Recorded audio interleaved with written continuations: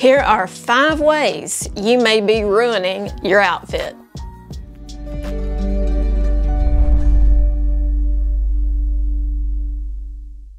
Hello everyone, thanks for joining me today. I'm Serena and today's video is sponsored by Sleep & Glow. And you guys know I love Sleep & Glow. I've worked with them in the past and more from them in just a few minutes. No, I am not in my closet. I get asked that a lot when I'm sitting here with these clothes and shoes behind me. This is actually my filming room. It's a multi-purpose room. I do my filming in here, my desk, my laptop is in here. I even have a little cubby with my dog crates in here because they like to come in here and hang out with me while I'm working. I had a custom organization solution installed in here last year just to help corral all the clothes and shoes and things that I need for my videos. So I've got this closet type section on this wall. I have my desk looking out the window. I have a little futon in here that will fold out to a bed in case I needed it. And the closet is over here. Here is more storage with shoes, and then just circle it on around to where I'm sitting now. But this is my lady cave, I guess you would call it. This is all mine. And my husband has his man cave upstairs. This is my room. I've been using this pillow for almost a year, and that is the Sleep & Glow Omnia pillow. And it's become one of those things that I just can't live without. With traditional pillows, you know, if you're a side sleeper like me, you're laying on the pillow smooshes your face, and you wake up either with the creases in your face or you have those wrinkles where, you know, your cheek has been smushed, your eye has been smushed, even your forehead. And over time, those creases can become permanent in our skin, and we don't need any extra wrinkles. Sleep & Glow's patented design has this cradle where your face literally floats in air. It supports your neck and head, and its orthopedic design keeps your neck in correct alignment during sleep if you sleep on your side. It also helps with morning puffiness. I used to have a real problem waking up in the morning with my eyes being puffy. And since I started using the Sleep & Glow pillow, that problem has gone away because I lay on this pillow,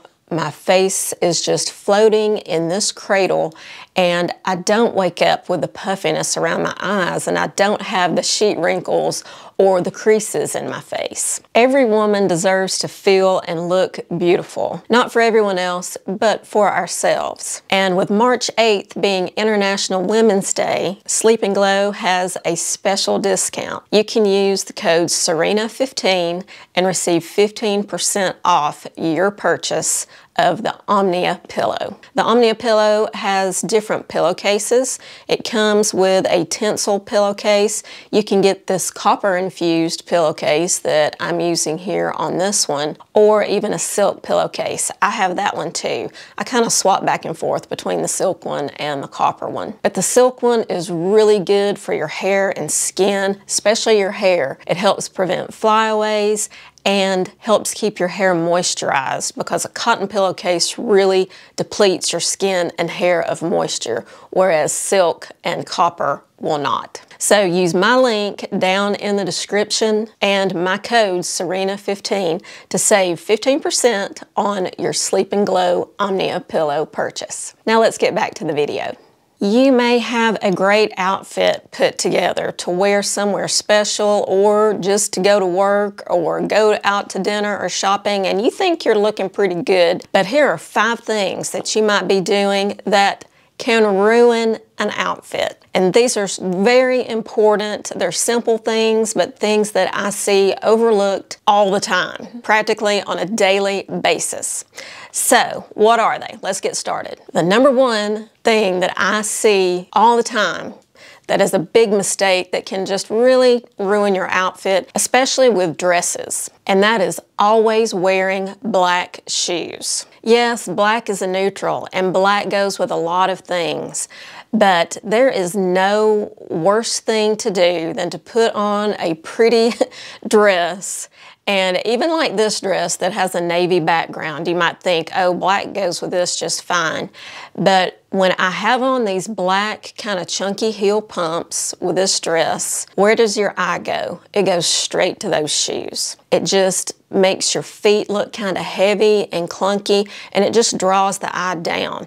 And that's not what we're trying to do. We want to draw the eye up. We want people to see the pretty dress we have on. We don't want the eye to be drawn down to a pair of dark, black, heavy shoes. So you guys know that I love a nude shoe, and yes, nude comes in lots of color ranges, but find a nude shoe that matches your skin tone, and that is the best choice to wear with a dress like this. If you're going to church, going to a wedding, going to a wedding or baby shower, any kind of function like this where you're wearing like a pretty floral dress, you don't want to ruin it with a pair of heavy black shoes. So one option you could wear with a dress like this is a pair of slide sandals with a heel.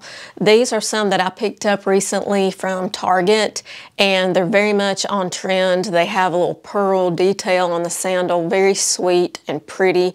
So these work really well. They just blend in with the color of my legs, but depending on your skin tone, these may not. So pick a skin tone color that matches you. But I think what I really prefer with a dress like this is a strappy heel sandal. And these are from Dream Pairs. They are inexpensive, but these just kind of disappear. And yes, there are some times that you might want to put on a fun shoe and let that be the star of the show. But in this case, I think neutral and a quiet shoe is better. Number one, it lets the dress shine, and number two, it lengthens your legs and just makes you look taller. Now, there are times when black pumps are perfect, you know, if you're wearing them with a pair of black or dark slacks, or maybe you're wearing a suit. You know, if you work in a professional environment and you're wearing a suit, I probably would still stick with a nude shoe, but black or navy could be appropriate with that. But with this kind of look, I really think a nice nude sandal is the way to go. The second mistake that I see every day that people make that are just really dragging down their outfits is carrying the wrong bag. Now, I'm not saying that we need a different bag for every occasion or every day or every outfit, but you just want to match the casualness or dressiness of the outfit to your bag. In this example, you know, I've got on a satiny blouse and slacks, and I look like I might be going to work or something. And then I've got on this really casual crossbody bag. You know, it's got the wide floral guitar strap, and then it's in this brown kind of pebbled leather looking material. It's just a much more casual bag, and it just does not go with the vibe of this outfit. A much better choice is going to be a leather handbag, maybe in black to match my pants and shoes, but it doesn't have to be black, but just something with a little bit more refinement. You know, this bag, this one is from J. Crew, but it has a slimmer strap, so that instantly makes it look a little bit more dressy, and it just has cleaner lines, and it's a smooth leather, not that pebbled casual looking leather, so this goes with the outfit just much better. The other day I went into the grocery store and I was walking in behind a lady, and you know, it was late in the afternoon, and I could tell that she had just come from work. She had on, you know, a pair of black slacks and a blouse and then some kind of jacket or sweater over the top. So she was dressed professionally. And she was carrying one of the Lululemon, you know, nylon crossbody belt bags like this. You see these everywhere. I know they're popular for a reason. You can be hands-free. They hold a lot for the size they are. But this is not the right bag to carry or to wear with your professional work outfit. It just looked so wrong, and I thought, girl, you know, I know that you love your Lululemon belt bag, but please don't carry it to work. Or maybe, you know, stick it down in a more structured bag or something like that. So it just looked off. And here is another example, and I see this all the time too. I'm back in that same floral dress, and I've got on my nude shoes, but I'm carrying this big tote bag. And I have seen this so many times, and it just ruins the look. And yes, this is my Louis Vuitton Neverfull tote bag, and they are expensive, but this is a rookie mistake that I see all the time. People confuse expensive with fancy. And just because something is expensive does not mean it's fancy. So yes, this is an expensive bag, but it does not go with this outfit. This is a bag you could carry to work, you know, a tote bag for day-to-day running around. But if you're wearing a dress and a pair of heels to go to an event, you don't need a big tote bag. Carry a smaller, more structured bag. This one is from Amazon, and it is very affordable. It's a designer look-alike bag, but you know, it's less than $40 or $50. And if you're going to church or a wedding or a shower or something, you don't need to carry a tote bag full of things. You know, all you need is, you know, some cards, your keys, lipstick, phone. A small bag is all you need. So that is mistake number 2, carrying the wrong bag with your outfit. If you're enjoying this video and would like to see more like it, please give it a thumbs up. And if you haven't already, please click that subscribe button. That way you won't miss out on anything here on my channel. And even if you are subscribed or you think you are, double check, because I have heard from several people that they thought they were subscribed, but when they went to check, they, for some reason, had been unsubscribed. And I know that YouTube does that periodically. They will go through and like unsubscribe people from channels if you haven't been active in a while. So be sure to check and make sure that you are subscribed. The third mistake that people make that ruin their outfit is not paying attention to grooming. You can be dressed up and have on an amazing outfit and all the right accessories, but if you have chipped nail polish, hair with split ends that needs a trim, or your roots are grown out 2 inches and they need a touch up, you know, that is really going to ruin your look. So make sure if you're wearing sandals that you have polish on your toes, or at least your toenails are neat and clean and you don't have calluses and all that dry skin. Make sure to keep up with your pedicures, whether you do them at a salon or at home, if you're going to wear sandals. And make sure that your nail polish or your nails aren't chipped, they aren't broken. Make sure that your hair is clean and freshly trimmed, doesn't have dead ends or split ends, and make sure that, you know, your roots are not grown out an inch or 2. And pay attention to skincare and hair care, because at our age, yeah, there's no excuse for not knowing that skincare is very important. The fourth way you may be ruining your outfit, and this is kind of a pet peeve of mine, and it's something that I notice on the daily, every time I go out of the house, and that is wearing your athletic trainer sneakers with your casual outfits. There is nothing worse than putting on a cute outfit and then strapping on your big chunky Hokas or New Balances like mine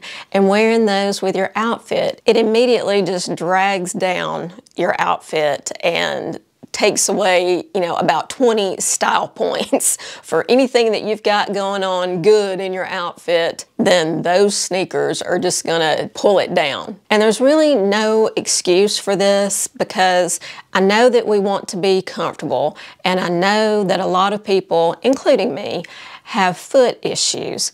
But there are so many options now when it comes to fashion sneakers. You don't have to wear your walking shoes or running shoes with your casual outfits. These sneakers are a designer-inspired pair. These are from Dream Pairs, and I have them in this black woven pattern and in white.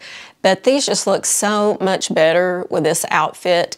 And a thick sole sneaker is what you want to wear with wide leg jeans like this. So these are perfect. You just don't want it to be your athletic trainers. And if you're not into the platform sole sneakers, you know, a classic pair of leather sneakers will work just as well.